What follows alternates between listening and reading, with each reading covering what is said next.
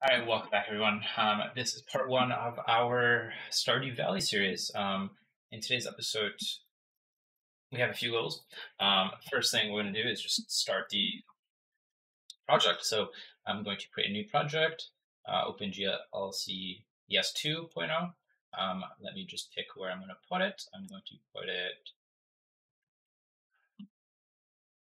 Actually, whoops, desktop, where to go? Yes. Back. I think I should just be able to.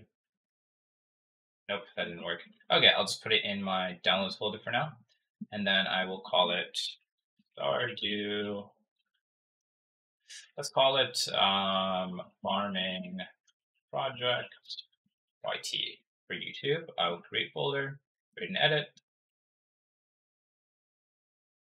And here we go. I'm going to go into my 2D scene and I'm going to create a 2D scene right away. And we're just going to go right into creating the main menu for it.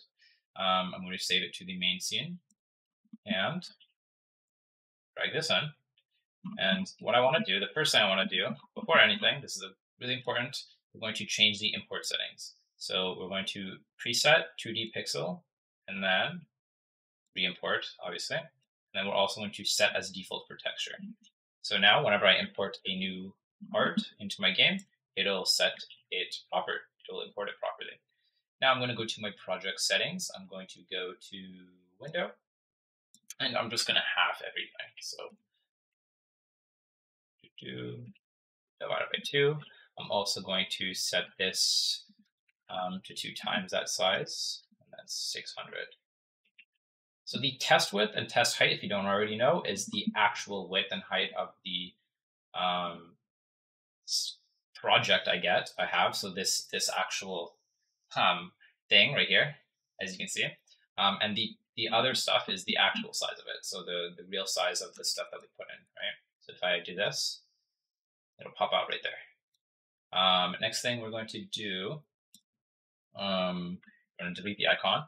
And now I'm going to import our project art. So in the description, I have a lot of stuff.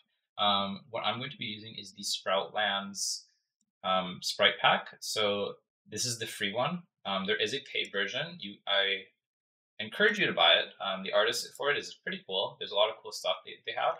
And yeah, so I'm just going to import it by dragging them in. I'm going to create a new folder, call it art. Drag both of this in. No, actually, let's delete that. I'm going to rename this to UI. And then I'm going to keep this as it's. Let's actually drag that out. Ooh, we can't do that. Okay. We'll leave it like that. That's fine. Next thing we're going to do is we're going to add a button, a normal button, and this is going to be our play button. And what we can do is we can go into objects. No, I lied. Okay, there's no separate objects, unfortunately, so we can't do that. Okay, next thing we're going to do is we're going to create a kinematic body, save it, and this is going to be our player. Oops. New folder, player. And next thing we're going to do, sorry about that, just tighten my mic. Next thing we're going to do is save it into the player folder. So here we have our player. Next thing we're going to do is we're going to create our world scene. So I'm going to name this to world, save it, and I'll save it in the main folder. And in here, I'm going to immediately add a Y-sort. And this is where our player is going to be. So I'll name it player. And then in this Y-sort, we're going to drag our player in. And there's nothing in our player yet. So what we're going to do is add a collision shape. That's the first thing. And then we want to actually give it a shape. We'll give it a little capsule. And then we'll add an animated sprite. And then in this animated sprite, we'll do new frame. We'll go into that frame.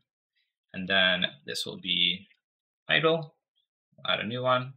This will be run. And that is it. So let's go to our player and check out what we have. Ooh, not that one.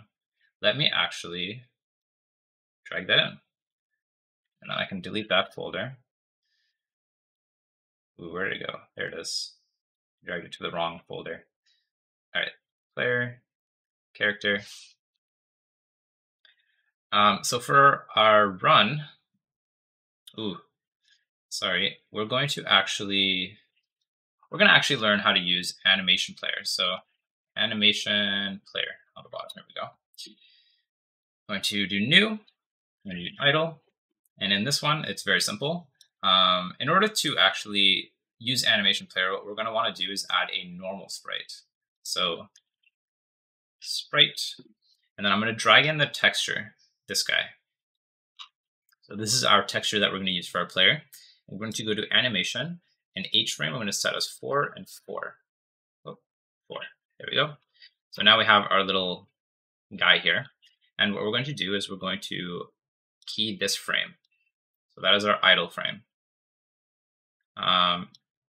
Now we're going to do walk down, and then we're going to key all of these. So let's go zoom in a little bit, go to 0.2, go to frame 1, next, next, next. And we'll kind of separate it out a little bit. I'll do 0.6, and then we can kind of drag everything inwards a little bit. And so this is what our animation frame looks like for our walk down. And then we'll loop it by clicking this little guy. We'll add another one. It'll be walk up. And then we're going to do the same thing for this guy. Go to frame form number 4. Go outwards, click up, up, up, up, and that's it.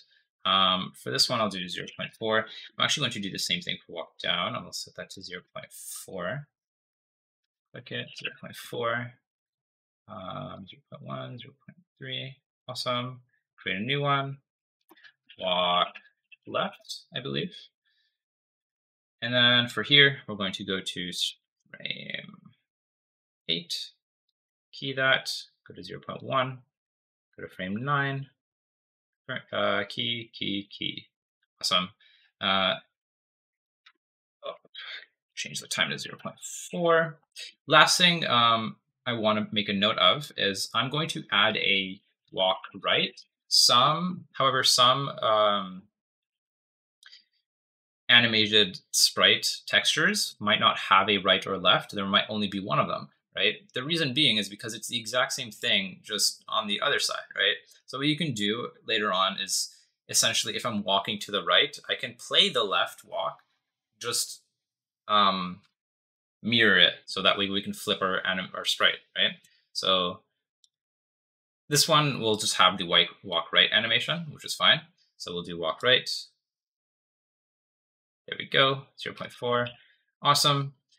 Now we have a bunch of stuff. I don't want this, so I'm going to actually delete this.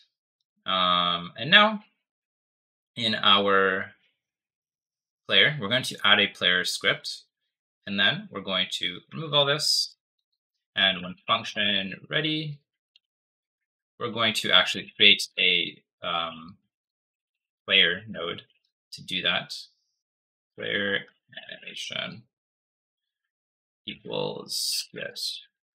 We can do the key animation player animation dot play idle.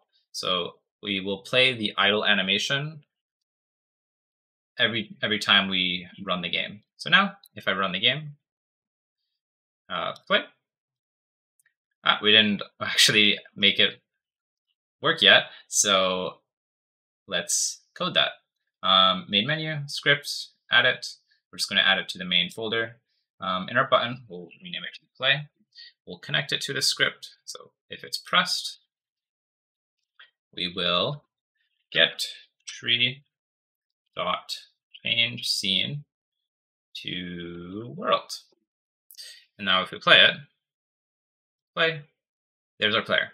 One thing I think I have to change is, let's change this back to that. Ooh, interesting. I think in order for this to take effect, ooh, I see what's going on. Okay, I want to change this to 2D aspect, keep, and then that is it. Now let's relaunch it. Okay, so that's why our game was kind of zoomed out a little bit. Let's center this a little bit, and we'll kind of make it bigger. Play. There's our player. Now let's go to our project settings and change this back to the same size. So it's 600. That's what I'm going to do. You can do whatever you want, but that's what I like. Play, and there's a player. Awesome. That is it for today. We have added a very simple player. In the next video, I'm just going to quickly rename this. We'll actually make our player move. We'll animate it. We might actually learn states. I think for the sake of this series, we're going to be using states a lot in order to go through the whole farming system and that kind of thing. I think it's a very good concept to learn, especially if you're not majoring in coding stuff, because it is something good to learn and it's kind of common in many languages. So yeah, thanks for watching, guys. If you liked the video, give it a thumbs up. I will continue with this series, but I also do plan on adding new videos that have different things. So I'll give kind of tips and tricks on things that I learned about Godot and those kind of things. So that'll be interesting to think of. I'm not too sure yet what I'm going to do exactly for that yet, because I still have to think of it. But if you guys want to see that, hit the subscribe button, like, and comment on the video. Thanks, guys.